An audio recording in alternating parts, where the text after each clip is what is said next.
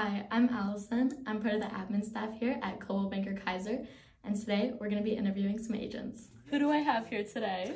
Well, I am Dr. Tuesday Tate. Hi, Tuesday. Branded as Dr. Tuesday. Yes. Yes. All right, so why do you love working at Coldwell Banker Kaiser? Well, the knowledge.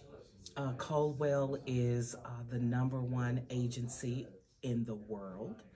And the knowledge that's in this office is not to be compared. The training, the support of other fellow real estate brokers is phenomenal. So I'm glad God brought me here. All right, who do we have here today?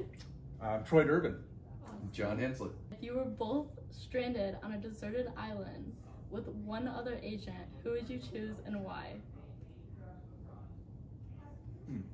Well, I would go with a guy that holds a gold microphone for sure, and that would be John Hensley.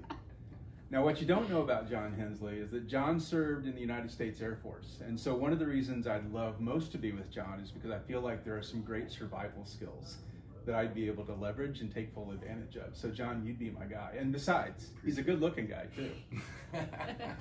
He deserves that, right? Well, I think I would pick Troy. As you know, Troy and I are going to be stuck on a deserted island together. Maybe we've got Wilson with us, maybe we don't.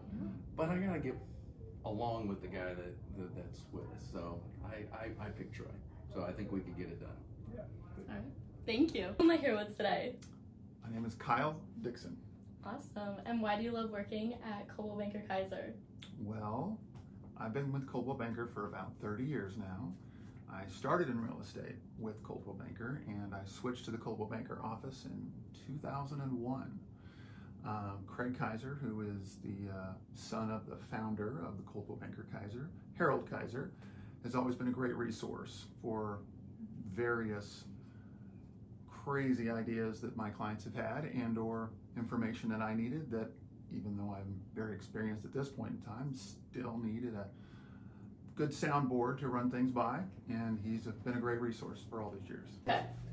Who am I here with today? Susan Acog. If you were stranded on a deserted island with one other agent, who would you choose and why? I would choose Cipriano because he has a lot of military experience, and so he could keep us fed and safe.